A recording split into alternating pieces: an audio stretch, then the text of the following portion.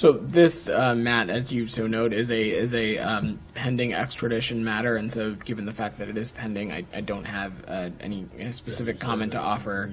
The Department of Justice can outline the specific steps that are required in an extradition matter. We are committed to confronting terrorism across the world, and we continue to call for those involved in the 2008 Mumbai attacks to be brought to justice.